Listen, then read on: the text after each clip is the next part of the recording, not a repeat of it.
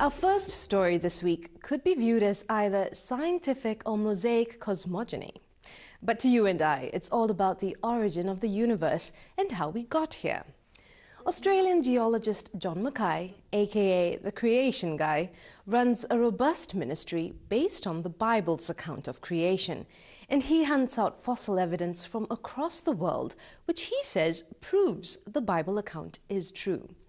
On John Mackay's recent visit to this part of Gondwanaland, he came in to share his knowledge with Brad Mills. Good to have you here, John. Thanks for coming. Now, I've got a whole heap of questions I want to ask you, but how about we start at the beginning? You haven't always been a creation guy. Well, you're quite right. John Mackay, the Creation Guy, would never have thought 30 years ago that this is where I would be. So if you're thinking in terms of how did I get from A to Z, because that's about the length of the leap. Maybe start around ABC. It was about ABC, that's right. I grew up in a non-Christian family, in a non-church family, and a dad who was quite anti-Christian, who was, basically his thoughts were philosophical Darwinism. I would never say that, I ever reached the stage of being an intellectual agnostic or an atheist, because I was sure, God was a word. It was just irrelevant. Take you down a few years, and I picked up one of the university textbooks, and here was a chapter on why there is no God in a science book. And I thought, what's this doing that's religious stuff. It was atheism.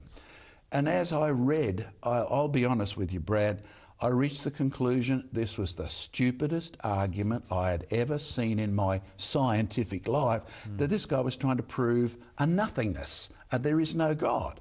And he also started to poke fun at the Bible. Now comes the next strand, because I still remember being absolutely convicted, and I wouldn't have known that word then, that I felt compelled to pick up a Bible, and guess where the Bible begins? Genesis, right? So I studied the Bible from Genesis and completely read it over the next 18 months, making sure nobody ever saw me, because that would have been embarrassing, all this religious stuff. And it was radically different. But so you've got all of that. You've got reading the scriptures, and you've got, obviously now I'm a Christian, the Holy Spirit is there with a big fishing line saying, all right, I've got this worm called science, John Mackay, I'm going to reel you in. Didn't know a word about that, but I'm only glad to say I'd completely read the Bible and become a Christian before I went to church. So there's sort of the A and the B. So you would say maybe logically you followed the evolutionary steps through and you just thought it doesn't add up. Basically, if this world-famous scientist, who we won't name, who'd written this textbook, right, and it was all about the evidence for evolution, and then he shot himself in the philosophical foot, and then you start to say, well, if he's trying to prove there's nobody there, then half of his arguments are on the same basis, like there is no evidence there is a God. There is no evidence the appendix does anything. Hang on, that's the same argument. How would you know what the appendix was if it didn't do anything? It's an absolute negative. Hey, perhaps I'd better investigate this further. So it stimulated me to say, what would the evidence be if this is wrong? As well as, now you're reading Genesis, what would the evidence be if that was right? Yeah. So how has this shaped your life from then until now? It's prompted me to realise that the biblical account of creation is fact-based, and any worldview that denies the facts will actually eliminate the Christian, not only the worldview of Christianity, but the actual faith associated with Christianity. So it's motivated me to do a lot of research and a lot of fossil collecting. In fact, I drive many of our officers mad. I have so many fossils around the planet that we collect on the spot. So it's really shaped how I viewed what my role is to be on this planet here, convincing others about, hey, Jesus is real. The evidence says if it isn't true he rose from the dead, it's a waste of time. And look at all the rest of the evidence for creation, for Noah's flood, for the Tower of Babel. So that's been one of the biggest influences. So that's why they're always trying to find the missing link.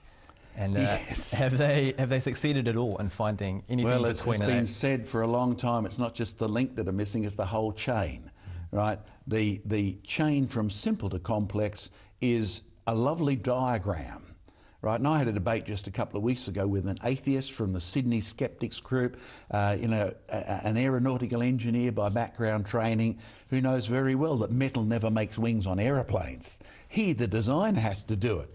But here he is saying, but given long enough, it can happen. And you have to say, well, stop. That's really not the reality. Given long enough, degeneration happens, and the question you've asked is a victim of time and chance and circumstance, which always does that. What advice could you give university students that are in university at the moment grappling with this? Would you just tell them to look into it, to follow the logical steps? Or would you say debate these people? Okay, I'll tell you what helped me. Because remember, I didn't come from a church family, and number one, I have the Bible on one hand, which I'm reading, but critically, because in my head was millions of years of evolution. That was my interest in science. In the Bible is, in 6 days God made the heavens and the earth and the seas, and everything's in them, and he made things after their own kind. So I could see that they weren't saying the same thing. And then you begin to say, okay, I've now finished university. I've graduated in geology. And during that time at university, people put their hand up, you put your hand up, you ask questions. Excuse me, sir, if amoebas turned into fishes, where actually is the evidence? And so the first point is to realise it doesn't matter what a theory says. Don't be worried or fazed by theories. You live in the real world, not the theoretical one. So never be afraid to ask questions. Okay, if this is true, what would the evidence actually be? So that was my quest. And I have never sort of needed notes for lectures or anything. I have to say I'm really glad God has given me a good memory, and I would memorise the ends of every geology chapter until you got to the final one where it said, now a summary of the book. Most assuredly, right, says Darwin, the fossils are the worst part of my theory. Origin of Species, the chapter on geology. Our textbook by Professor Carter from Cambridge, you get up to the final chapter and he says, once every creature appears on the planet, from then it seems to stay inherently stable. What? Now that's not evolution. So at the evidence point of view, it was the evidence that finally pushed me off the evolutionary ladder. I had to say, I need to think this through again. Now that's change, but it's not evolution. Right, so I began to think it through. So number one, the first bit of advice to the students is don't worry about the theories. Ask, if it's true that God created man out of dust, if it's true that he took one man and produced us all, what would the evidence be? If it's true we came from Noah, would you expect the Maoris to have a story about how Rangi and Papa were separated and so the sky began to cry, right, and the whole world was wet? Okay, where would you get a story like that from? Because you say, I've read a story like that in Genesis. It's called Noah's flood, right? And so what you find is you would begin to argue and say the evidence from Genesis, or the evidence for Genesis, is certainly consistent, and yet the same evidence, why do all the races around the planet who supposedly evolved all have stories about the world being created?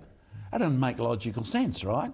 And so number two, don't be afraid to challenge the theories, but then go on and say, given what God has said, because he was there, what evidence would I expect? And don't be afraid to pursue that. And number three, the last thing, you'll have to come face to face with this God, and don't run away, because he wants to save you from your sin. And he wants to change you back to his image. And I'll tell you what, that can be an awesome prospect. It certainly was for me. Brilliant. Well, that sounds like a good place to end. So thank you very much for your time. Good. Not just time, not just process, but intelligent use of time and process. John Mackay talking there to Brad Mills. And you can find out more details about John's research on these websites: www.creationresearch.net and www.askjohnmackay.com.